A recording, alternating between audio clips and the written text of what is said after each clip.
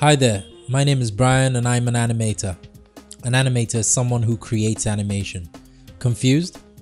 Okay, let's look at what animation is on Wikipedia. Animation is the process of creating a continuous motion and shape change illusion by means of the rapid display of a sequence of static images that minimally differ from each other. The illusion, as in motion pictures in general, is thought to rely on the phi phenomenon. Animators are artists who specialize in creation of animation. Whoa, now we're even more confused. Okay, let's simplify this, shall we?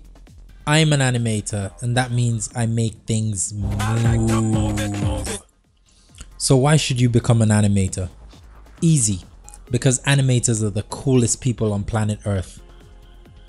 I love to tell stories, and over the years I've created short animated films and adverts to help companies tell stories. So whether I'm creating motion graphics or character animation, it all still starts with knowing how and why to make things move, or simply put, how to animate things properly. Don't worry, it's not that difficult because you already have some experience. You've been making things move all of your life.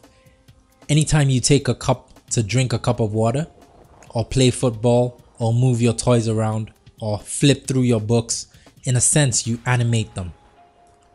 No matter what type of animation you need to create, today we're going to start at the very beginning and focus on the principles you need to know in order to create great animation. In this tutorial, I'm going to be teaching you the 12 basic principles of animation, first introduced by Ollie Johnston and Frank Thomas, who were pioneer Disney animators. Remember Disney?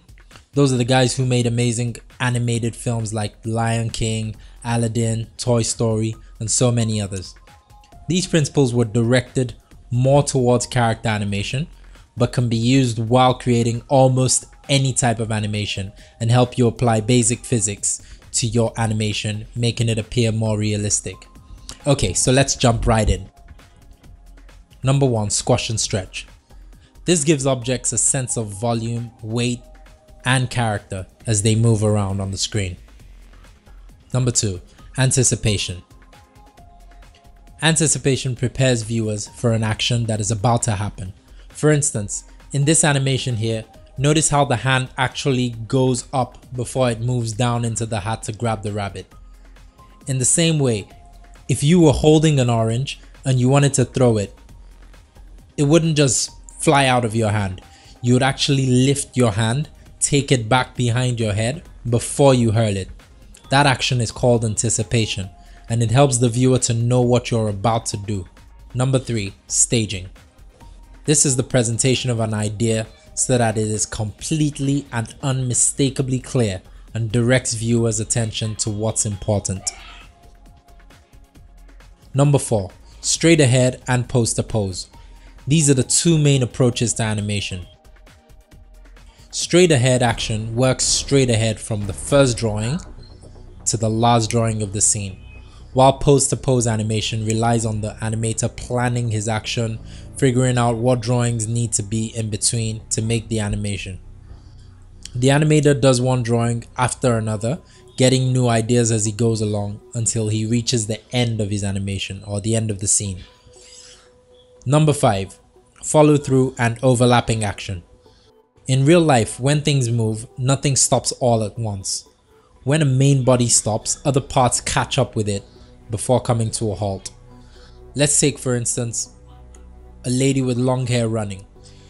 When she's running and she stops, she doesn't just come to a stop altogether, but her hair actually keeps flowing afterwards. Number 6, slow in and slow out. This is the way an object accelerates and slows down during its movement.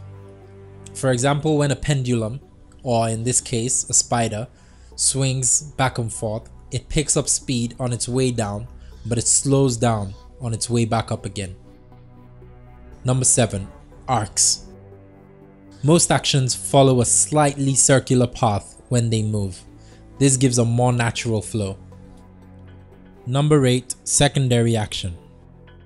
This supports the main action to create a more realistic action. For example, a person walking down the road might be texting.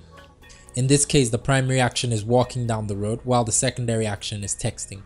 This just gives some richness to the character. Number 9. Timing.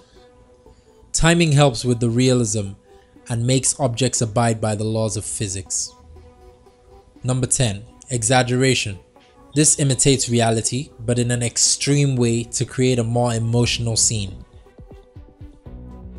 Number 11. Solid drawing. Solid drawing takes into account form of objects in 3D or three-dimensional space, giving them volume and weight. Number 12. Appeal. This is when something is designed so well that it attracts the eye. It is the way the drawing is, it is the way a thing moves, it is the way it's animated. And all these things put together help the viewer to feel the character is real, even though it's not. So that's it. The 12 principles of animation. Try to observe how things move in real life and see how these principles affect their movement.